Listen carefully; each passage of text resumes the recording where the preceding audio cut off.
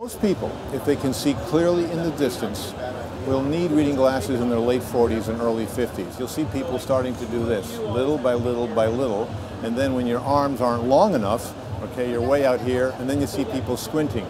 It's amazing to me how many people put up with that situation for so long, often because they're not sure what's going on.